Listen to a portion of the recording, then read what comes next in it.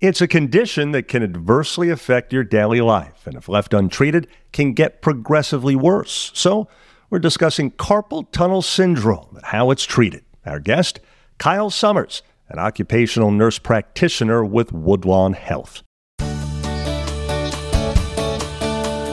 This is Woodlawn Health Doc Talk, a podcast from Woodlawn Health. Thanks for listening. I'm Joey Waller.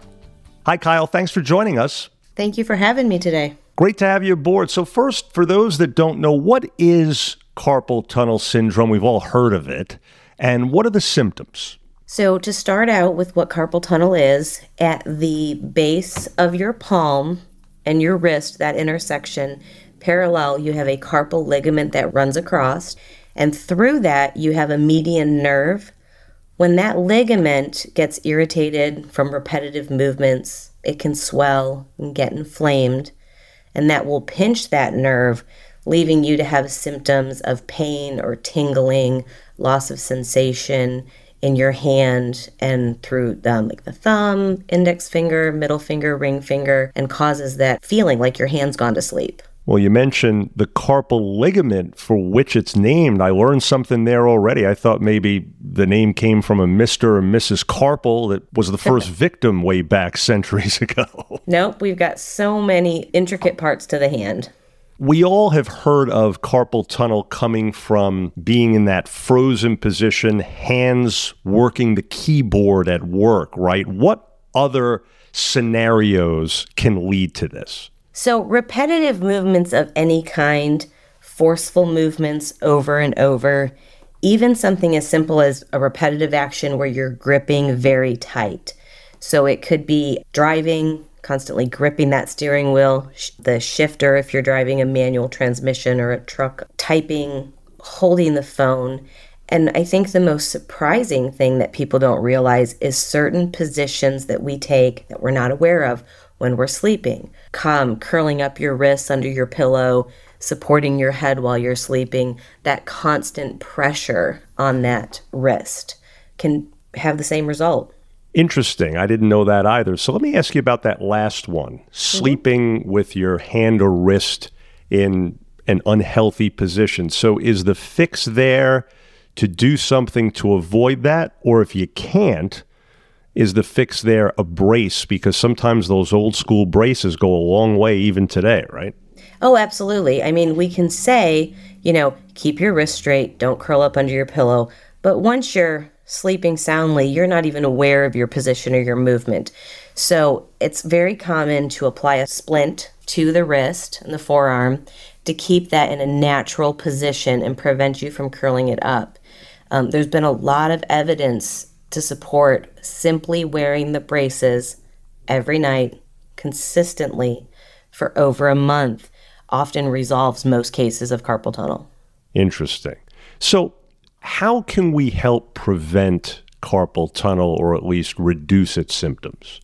Goes back to the basics of self-care, being aware of what we're doing, being diligent in our self-care as far as stretching, stopping and taking a moment to take a break, being aware of the symptoms and addressing them sooner than later, whether that would be to take some ibuprofen, which would naturally help reduce some of that inflammation, taking a break from the repetitive action, starting to wear the splint at night, doing simple things before and after activity like stretching and working out those muscles, giving them time to rest.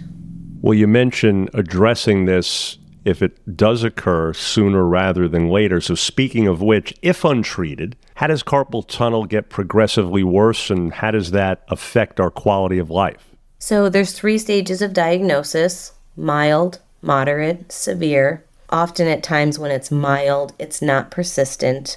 You might notice that when you're doing a repetitive activity and you start to feel that numbness in your fingers, you stop, you kind of give your hand a shake, and then you go back to it. It's not something that wakes you up at night or interferes with your daily life. But if you continue to push through and you're not taking those healthy measures like taking a break and stretching, it can become persistent.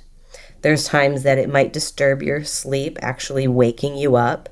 Now, your hand and your wrist, you're fully functional during that time frame, but you're feeling that numbness on a regular basis more often than not.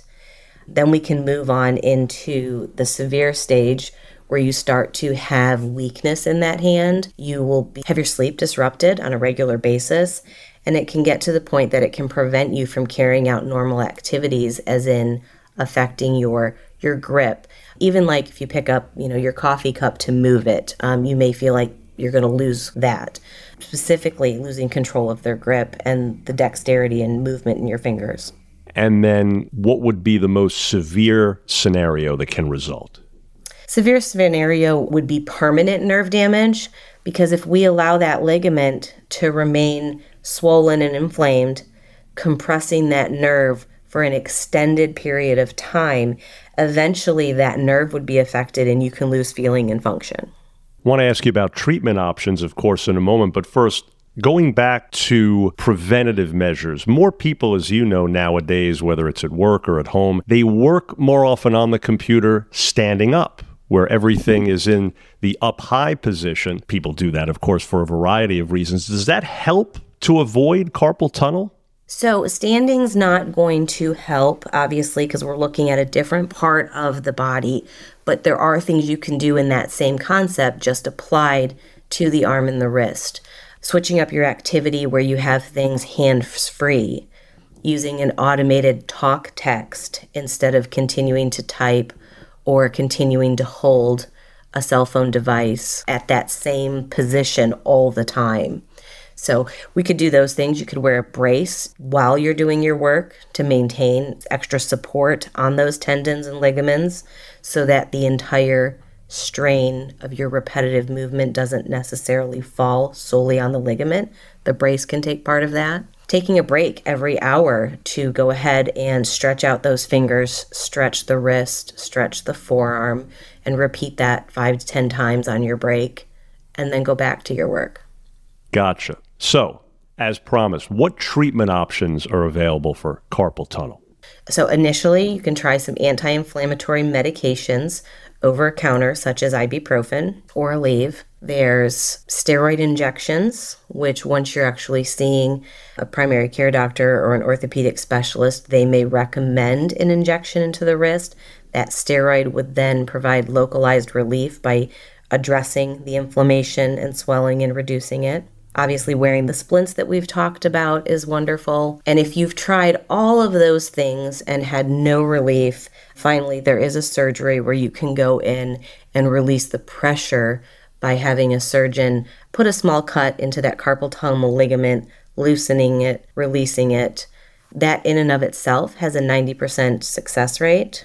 We'd like to take care of it with preventative measures before going to surgery, but surgery is very effective. And what is usually the recovery process and recovery time if that surgery is required? So the expectation for surgery was that you would have a small incision in your wrist with a couple of stitches. You'd wear a bandage for a couple of days, and you'd have a modified activity, keeping light activity during the healing period.